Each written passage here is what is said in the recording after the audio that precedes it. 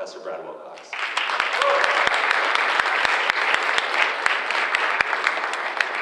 Thanks, Father Joseph Anthony, and thanks also to my colleagues at the National Marriage Project. Hannah is coming in right now, Kyle's here in the audience already, and then Sam Richardson have also been really helpful in kind of getting both this presentation organized and then the book that's coming out soon as well, kind of written and done. So I'm grateful to them for helping with that. So let me just kind of begin though by asking you to kind of give me a sense of here, who wants to be happy? So just kind of raise your hand if you'd like to be happy. Okay, so a pretty large share here, obviously. And you know, you're not alone. Our civilization, I think as we all know here, is a nation that's dedicated, as Jefferson wrote in the Declaration of Independence, to the pursuit of happiness. This pursuit has been and remains fundamental to the American experience.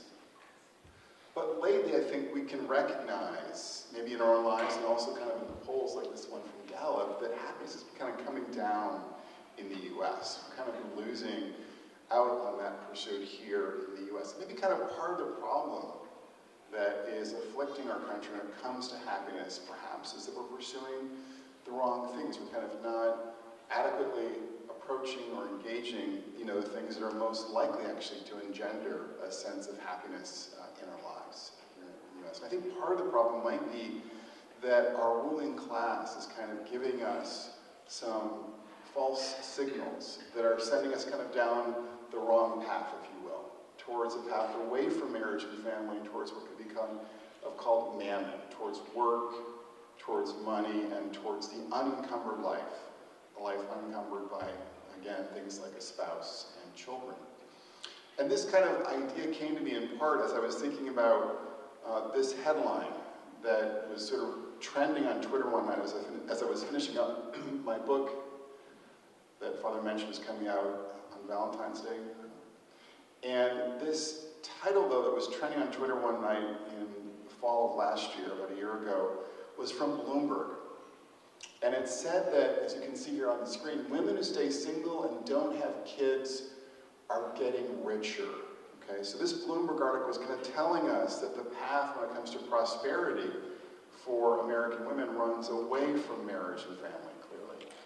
But it just didn't kind of give a kind of material message about marriage and family. It also kind of gave a message about happiness in this Bloomberg article written by Molly Wilson. And the message that kind of came through about the lives of women was also kind of anti-natal and anti-nuptial. And it profiled a number of women who were single and childless, kind of in midlife, who were just killing it, basically. Women like Ashley Moreau, who's pictured up here on the screen. And she's a woman who splits her time between high-end properties in Manhattan and the Jersey Shore. She says that she takes, quote, frequent travel for pleasure as well as work. So the kind of the message that was coming through in this article from Bloomberg was that basically the recipe for a meaningful and happy life is leading away from marriage and family. And that from her perspective, kind of staying single and childless was kind of allowing her to live her best life. Or, quote, she says here, I love my life and feel very fulfilled. Now, this kind of message is not just coming through in one particular article from Bloomberg. It comes through on many different fronts, mainly kind of from more like the progressive mainstream cultural platforms. Like, for instance, here in The Atlantic, an article called The Case Against Marriage, being pretty upfront with the agenda here. Or in an article in the New York Times written by a law professor from San Francisco, talking about how, in her estimation, divorce can be an act of radical self-love, obviously to be celebrated as such.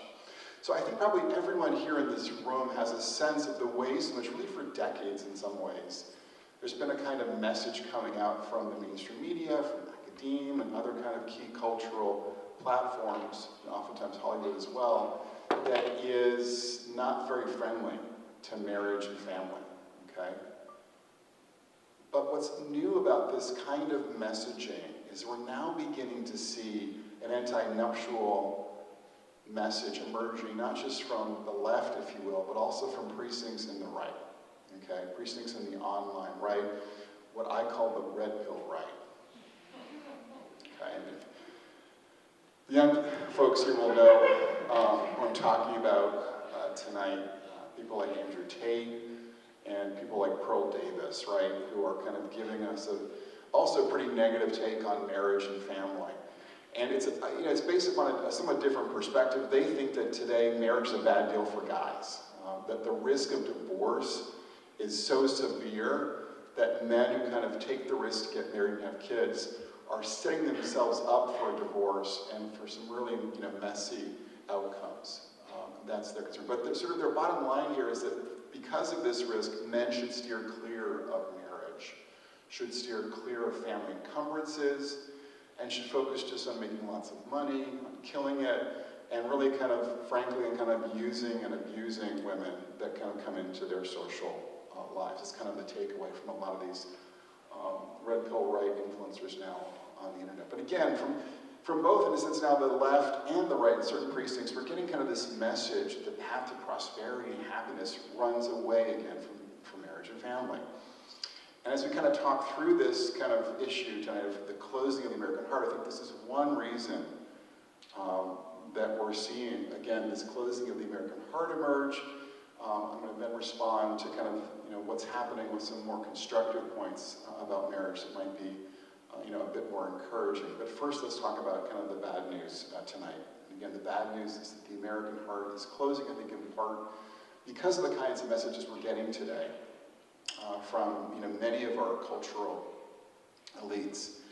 And so what's happening is that our civilization is in the midst of an epochal shift, a shift away from marriage and all the fruits that follow from this most fundamental social institution: children, kin, financial stability, and even more importantly, so many opportunities both to be loved and to love someone else. And this is dark news, right? Because we are, as Aristotle taught us, we are social animals. And we are most likely to flourish when we have so many opportunities to establish deep and abiding ties to other human beings, especially to family and to friends. And for most of us, across human history, no ties have been as important as those found in hearth and home. But those ties are beginning to lose ground, obviously, in this country. In terms of the signs that I'm thinking about tonight, I'm thinking about, for instance, the fact that the marriage rate has come down 65% since 1970, the year that I was born, okay? Now, if you've been in my big family class, you've had an experience with this kind of exercise I'm going to do right now. So I'll just ask the UVA students here just to kind of quickly come up to the front of the room for a second, and we're going to just do 2 quick exercises. So if the UVA students here could just, or recent graduates from Virginia Tech, for instance, could just come up here for a second. I'm going to do just 2 things with you. Nothing embarrassing, but just kind of 2 things. Just come on up if you're either a UVA undergraduate or a recent graduate of another college.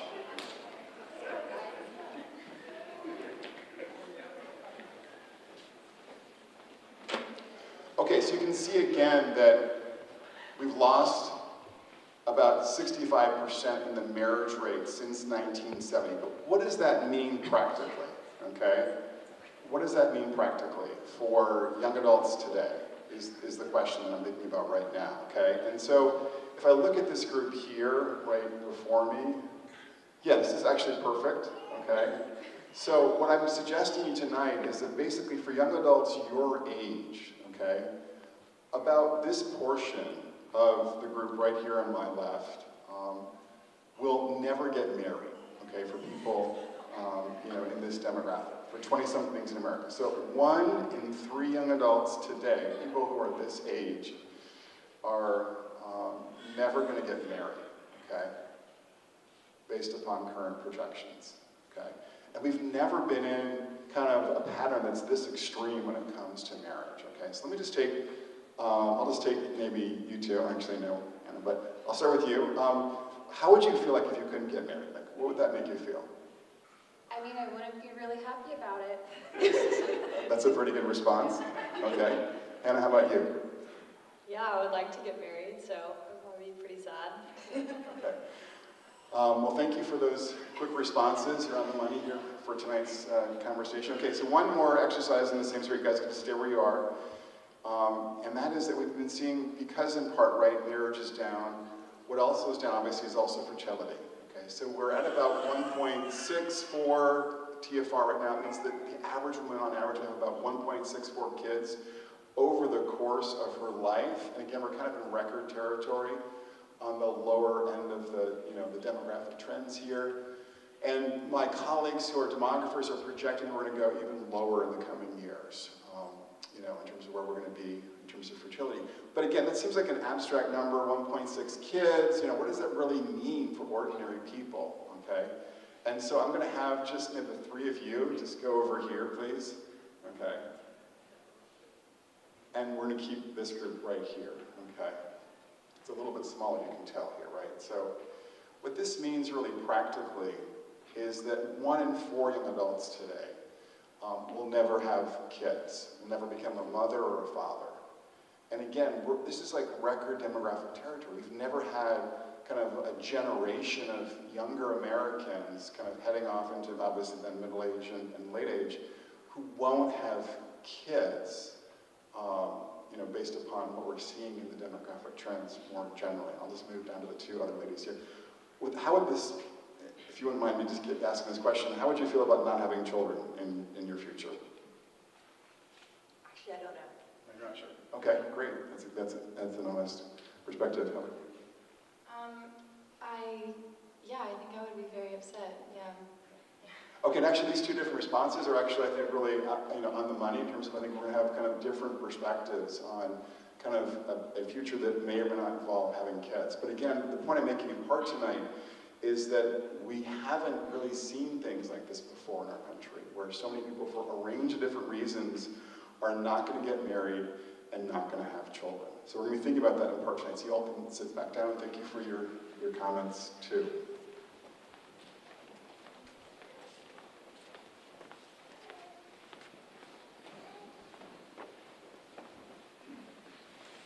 So what I'm suggesting then tonight is that when it comes to kind of the closing of the American heart, again, a large minority of men and women will not marry or have kids. And that means that as they kind of head into midlife and later life, they're not going to have immediate kin. So in China, there's a term for this. And the term is called, a bare branch, or bare branches is kind of the more common pattern. It's kind of signaling that there are millions of people in China who are living without immediate kin, okay? And my point is that this pattern is crossing the Pacific and coming to the US. We're going to see millions of women and men, in America without kin as they kind of push past 50 and beyond. And the problem with this kind of trend, kind of viewed from a sociological lens, is one that we can kind of see already playing out in countries like Japan, where fertility hit our current rate in 1987 before falling much lower in the land of what I would call the setting sun, okay? And what this means in Japan is they have lots of older people and comparatively fewer younger people now in Japan. What they're also seeing in Japan is a population loss, about 500,000 people every year right now in Japan, pretty catastrophic. They're seeing economic stagnation because they don't have enough younger adults becoming both workers and consumers in the Japanese economy. They're experiencing fiscal problems as well for the government. But beyond all of this, there is a way in which there's a kind of rising tide of loneliness that's unfolding in Japan. This was articulated in a harrowing story in the New York Times, for instance, that told the tale of a generation of elderly Japanese who were living in extreme isolation in their final years. And in this context of where so many older Japanese are living without kin, they had also kind of this point made about sort of the last chapter for older Japanese men and women. It's this, is a quote, "The extreme isolation of elderly Japanese is so common that an entire industry has emerged around it, specializing in cleaning out apartments where decomposing remains are found." Because people don't have kin visiting them, they're often not discovered until, weeks, maybe even a month or two after their death. Okay, so this is just kind of one, I think, sobering example of the way in which kind of the decline of kinship and the rise of bare branches in Japan has had, a pretty dramatic effect and this is the future that's going to be facing, unfortunately, many Americans in the years to come. Now, of course, when you make this kind of point, in the current culture, there are many talking heads, there are many journalists, and there are many even academics who kind of discount, you know, the reality I'm talking about. Would kind of say it's really not that big a deal, it's not that important, it's not something really to be worried about. I'm thinking here of, for instance, Eric Klinenberg, a sociologist at NYU, the author of Going Solo, a book about the rise of single adults in America. And, you know, in the main, he thinks we've got really nothing to worry about with this new development that I'm describing tonight. So in an interview with the New York Times, for instance, he couldn't muster a negative word about the falling fortunes of marriage and family in this New York Times interview. Talking about kind of all these singles, he said this: for young professionals, it's a sign of success and a mark of distinction, a way to gain freedom and experience the anonymity that can make city life so exhilarating. For someone who's recently divorced, it's a way to reassert control over your life and maybe become less lonely. So words like success and control and freedom are obviously associated here with the single life, with kind of flying solo in American life from his perspective. So again, kind of like this isn't really a big deal that we're seeing here in the United States, the rise of so many people who don't have a spouse or who don't have children in a sense. I'll be focusing more on the lack of a spouse in this book. But from my perspective, in a world that's increasingly marked by a rising economic inequality, where millions of Americans don't have $1,000 in savings to cover, for instance, an emergency expense, in a society where too many of us are glued to what I call our electronic opiates, that often leave us anxious and depressed, in a country where community is often crumbling and loneliness is rising, here, you know, in America, and in a cultural context where fewer and fewer common norms ground and guide our lives, kind of day in and day out. In this context, in this economic, in this technological, in this social, and this normative context, I think actually that marriage and family matter more than ever for the welfare of our kids and our adults here in the US. That's my hypothesis tonight, right? So what's the evidence, you know, in support of this hypothesis? Well, when it comes to the welfare of kids, for instance, what we're seeing is that even though we are more tolerant and accepting of family diversity in this country, and I've got colleagues who think that would mean that, like, the effect of divorce, for instance, or family stability would be lower for kids today, we're actually seeing the opposite story play out for our kids. I'm just going to give you one sense of how that plays out in the recent literature. So my colleagues and I, these are family studies, did an analysis of the relationship between family structure and college graduation for baby boomers, here on the bottom, and for millennials, there on the top. And what this analysis basically shows, particularly once we control for a range of different background characteristics, is that the relationship between family structure and the odds of graduating from college, a college like UVA, for instance, that relationship has almost doubled from the baby boomer generation to the millennial generation. So what I'm suggesting tonight then is that what we're seeing is the case that when it comes to college graduation, when it comes to school suspensions, when it comes to family economic well-being, for kids, it's not just that marriage matters for them, it's that it matters more than ever for them, is kind of the point I'm making on this slide. Because that's kids. What about adults? So when we look at adults, we can think about this issue of prosperity, because recall that Bloomberg wants to tell us that for today's women, kind of marriage and other things is a bad deal, okay? Well, Bloomberg is completely wrong, and actually the way they used their data in that story was, you know, was deeply flawed. What we're actually seeing in the work that I've done with colleagues is that the premium here in green for married folks compared to unmarried folks when it comes to household income has grown about fourfold since 1970, the year that I was born.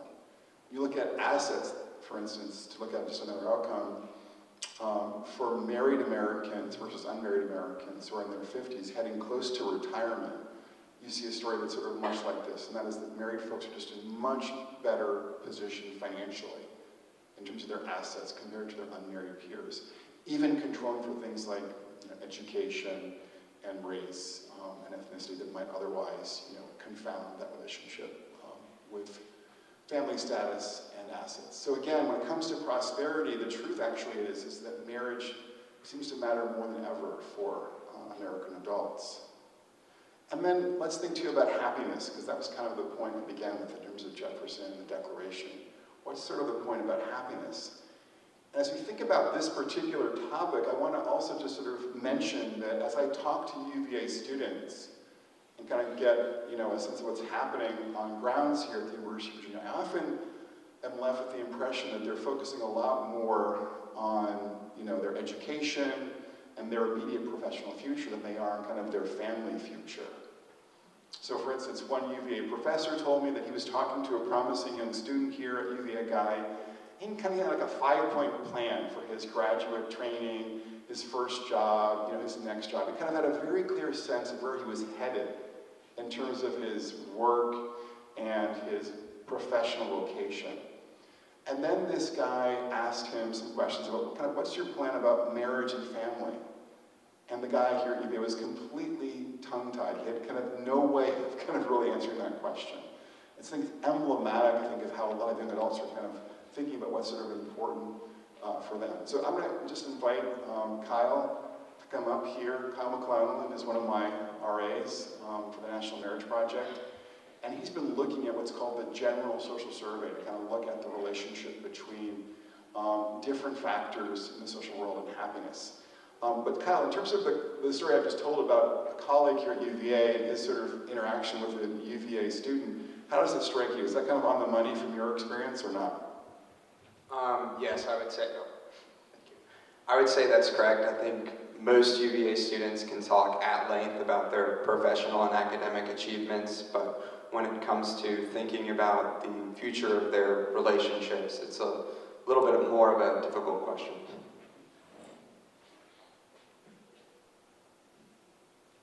It's important to kind of note this is not just a UVA experience. We're seeing in data from both Pew and from the Wall Street Journal that there is kind of like a rising tide of sort of young adult opinion that tells us that people are under the impression that when it comes to happiness or here fulfillment, that education, work, and money are often more like, particularly work, are kind of more likely, they think, to kind of engender a sense of happiness or fulfillment from them. So this is kind of like a very common view among not just UVA students, but among young adults more generally across the U.S.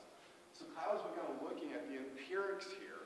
And how does education, how does money, how does work compare with marriage in predicting happiness in the GSS? This sort of big, gold standard social barometer that's funded by the feds and conducted by the University of Chicago every 2 years. Sort of what's the story there in terms of the data here? So Kyle, as you kind of look at the GSS, when it comes to education, work, and money, what do you see about their association with happiness in this data? They are significantly correlated with happiness, especially job satisfaction. So people's kind of intuition that work could be an important source of satisfaction for them is correct. You can see here in this next slide. What's sort of the story here, Kyle? So in this slide, we find a standard bar graph showing the increase in the odds of answering is very happy in the Global Happiness Survey for the General Social Survey. And you see that if you achieved a college education, you are 64% more likely to answer is very happy, 88% for higher income, and 145% if you are very satisfied with the work that you are doing. Okay, but what do we see though about marriage here in the data file? It crushes everything else. That's a good way to say. Nothing compares to marriage here when it comes to really a good marriage especially. And what does this kind of graph tell us now, Kyle? A happy marriage is by far the best predictor for being very happy. And I should add that as crazy as that number looks, I ran the numbers for the 2022 data yesterday, and it's now even higher. So, if we were thinking about just in terms of we're just across the way here from the sanctuary for this church here, how does regular church attendance, in terms of this outcome, compare to the bar on the road? It's less. And our culture obviously tends to kind of put a premium on sex, for instance. How would sort of sexual frequency here compare to the bar on the right? Significantly less. So as we kind of, both Kyle and I have looked at the GSS, and we've kind of thrown a lot of different variables into the model statistically. And again, what we're seeing here in this particular research is that when it comes to global happiness, there's a very powerful association between having a good marriage and being happy with your life more generally. And of course, this is not the only outcome to be concerned about. It's just, I think, worth noting, kind of given sort of the popular assumption that things like education and work are the things, just to understand that empirically they're not the thing. And the thing here is, basically a good marriage. Thanks, Kyle. And we can think about this too, kind of from the more critical perspective. I mentioned before that when it comes to kids' outcomes on a number of fronts, and financially, that there's evidence that marriage matters more than ever for American kids and adults. When it comes to kind of reports of unhappiness too in the GSS, we're seeing not just that there's a gap between those who are unmarried, that's the top line here, and those who are married, that's the bottom line here, but that gap is more than doubling from 2000 to 2021. So again, what I'm seeing here in the data is that not being married is linked to a greater risk of being unhappy, and that, again, that this sort of gap is growing here in the U.S. today in this newer social, economic, technological, and normative context. Okay, we've been kind of a bit abstract here, and I want to just kind of tell you a quick story to kind of give you a sense of how this kind of trend can play out in the life of an ordinary 30-something woman who I will call Taylor, and she lives in the Rocky Mountain West. Now, Taylor prioritized mammon over marriage in her 20s. And now, at the age of 33, she's having second thoughts about kind of her approach to life. And she recalls that as a young woman, she was told, don't get married too young. Go out and see the world and do all these other things. And don't get too attached to anyone too quickly, was the message she got kind of from her peers and from her parents. She took this advice seriously and focused on a career in digital marketing in her 20s, rather than on dating with an eye towards getting married. Now she's wondering about that strategy. In her words, I look back on that advice, and I'm like, if I could do it again, I would actually focus on finding a husband a little bit earlier, she said. Her single state is especially hard for her because she feels like she doesn't have a ton of, this is her words, quote, doesn't have a ton of meaning, unquote, in her life right now. And by contrast, the time she spends babysitting for her nieces and nephews, whom she loves, has left her thinking that she would be more fulfilled if she were married with children. Quote, the older I get, I'm like, is there a chance that I can have a family of my own right now? Do fun things with them, finger paint, whatever. I don't know what kids do, was what she said to me, okay? Now, I want to be honest here, obviously. There are plenty of single folks who are flourishing in one way or another. Not every single person is like Taylor. I obviously heard the Bloomberg person who seemed to be flourishing. So I'm not suggesting that, this is sort of the story for everyone, but kind of gives you, her story kind of gives you a sense of gives you kind of a face, if you will, behind the numbers that I just discussed in the previous slide. And then more constructively, too, we can think about a different story. A woman named Catherine who lives here in Virginia. She's a married mother of 2. And it kind of conveys kind of the flip side to what we've been talking about tonight. She says that, when she was a single, childless person, yes, she had more free time and more opportunities to do fun things, from window shopping to eating out to following her favorite female bloggers when she was single and childless. She says that today her life, quote, is harder now that I have kids, unquote. A crying baby a dirty kitchen, or a toddler tantrum disrupt her day on a regular basis. Family life has forced her to, quote, really die to myself and become selfless. But, she insists, this death to self has given way to a newer and fuller life. Quote, I do find a lot of purpose and meaning in the mundane, day-to-day activities of family life, as well as the more exciting times when you have a really great moment with one of them, referring to her 2 young children. And compared to her single self, she is less lonely now and has, quote, fewer moments of sadness now. Her happiness with life is, quote, fuller because it's shared with my husband and kids. So for Catherine, it's true that the kind of move to motherhood has required sacrifice and is often stressful. But motherhood has also left her feeling more compassionate, more charitable, and connected. Quote, I think there's a deeper fulfillment there, she said, talking about her life. And it's important to note here that as I've looked at this data with Kyle and with Grant and with Tommy Murray as well, a bunch of other folks many people here know, in the GSS, we are seeing that today that there is no group of both women and men who are more happy than those who are, married moms and married fathers in that 18 to 55 demographic. It's important here to note too, just for I think kind of the women and the moms here in the audience tonight, that the story is a little bit different for women who are 18 to 34 versus 35 to 55. So for women who are 18 to 34, being married and childless, they're a little bit happier than the married moms are at that stage.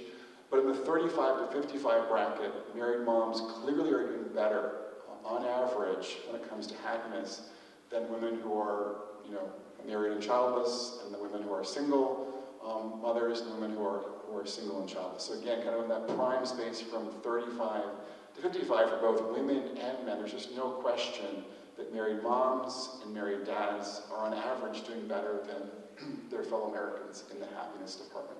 So this is all to say kind of that I think it's the case that the path to prosperity and happiness for most Americans, and of course we all know that there are exceptions here, for most Americans tends to run through marriage and family rather than away from it is the empirical story that my own work is kind of suggesting.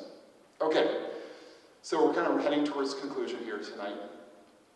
And kind of given what I've said in terms of what's happening in terms of the closing of the American heart on the one hand, but also since the paradox that in the midst of losing ground kind of demographically, it seems to be the case that folks who are married with kids are doing even, relatively better than their fellow Americans who are not on a number of fronts. And, that leads to this question. I'm not going to spend a lot of time with this tonight because it is 8 o'clock. But if marriage is so valuable, why is it in retreat? And there's obviously a lot that could be said. I say a lot about this in my book for HarperCollins. But I think 4 things just to hit quickly are that we're seeing more and more men kind of failing to launch successfully and failing to engage the workplace by embracing kind of full-time work. So I think part of this is kind of a male malaise that's part of what's happening here, and that makes them obviously less attractive as potential husbands.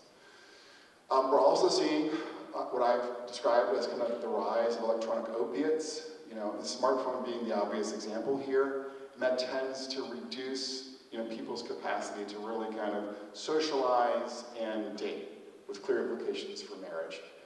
We're seeing also increased social atomization, where fewer people are involved in churches, for instance, and in other forms of secular civic engagement.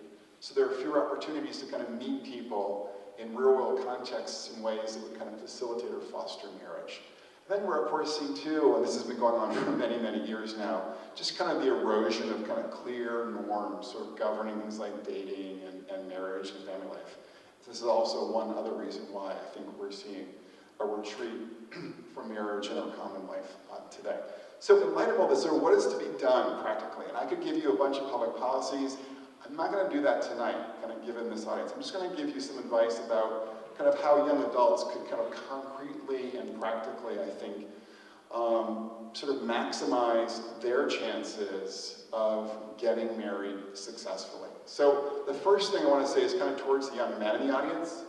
And that's just to kind of be more basically, intentional about living a life that sort of maximizes the gifts that you've been given. So that requires obviously discerning what kind of gifts you have, both in general, but also gifts that might be kind of relevant for your future profession if you're a college student, for instance. I think it also means kind of taking college more seriously. Obviously, there's a lot of different patterns here at UVA, but I would say that on average, women tend to be more engaged in classes than men. And we also know, of course, that there are more women now at UVA than there are men. So in general, I think, our younger men need to be more intentional about taking the best opportunities, or taking their opportunities in terms of college and education more generally, kind of using them to their fullest. And the third point would be kind of just sort of begin to appreciate you have a vocation professionally of some sort. You need to be kind of taking very concrete steps to, make a path forward in that profession, so that you will become the kind of man that you should be, and then also, of course, you'll be more attractive as, as a spouse in this kind of context, because even in 2023, we still see that women are looking for guys who are doing reasonably well when it comes to the workplace. So that's sort of one of 4 pieces of concrete advice. The second piece of advice is about kind of being intentional, both in college and kind of in the next decade, about recognizing, realizing that we tend to learn more about people in person.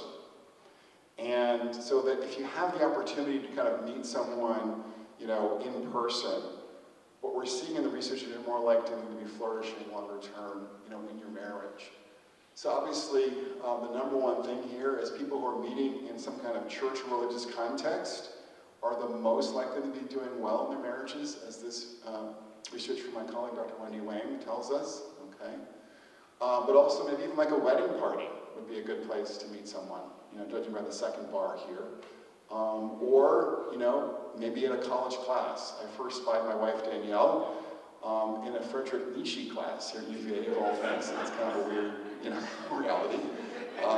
But I saw her in this Nietzsche class, and then I saw her on grounds walking around the lawn, and, I wanted to get to know her, and, had a friend who kind of put us together on a blind date on April Fool's Day back in 1992, our 4th year at UVA. I think she was kind of thinks the April Fool's piece is appropriate given all that's happened since then. But again, the point I'm making more seriously is simply to recognize and appreciate that for most of us, I think having the opportunity to meet in person can be helpful. And obviously that Tinder is not as good a way to meet folks as kind of having lots of experiences in person with people and getting to know them beyond just sort of the profile of mine. Okay. So that's sort of the point here in this slide. The third piece of advice that I would give out here goes back to the men in the room. And it's kind of about the importance of asking someone out on a date. Being brave, being concrete, using the D word. Recognizing, of course, that you might fail, but you might not, right? And that's the rub, okay? And so I'm thinking here of the life experience of Arthur Brooks, the former president of the American Enterprise Institute, who's now a Harvard Business School professor. He kind of asked a woman out when he was in his 20s, and he kind of had just met her in Spain when he was playing in a band there. This is kind of his story. So she was 25, I was 24. We spent only a couple of days together and shared no language in common. When I returned to the United States from that European music festival, I announced to my parents that I'd met my future wife. Of course, I had to convince Esther first, so I tackled the project as if it were a startup. I began by studying Spanish. Before long, I quit my job and moved to her native Barcelona. It's a pretty intense guy. Where I knew no one except her in hot pursuit. The market pressure was intense. Men would shout wedding proposals to her from moving cars. But I pressed on, undeterred. It took 2 years to close the deal, but she finally said yes,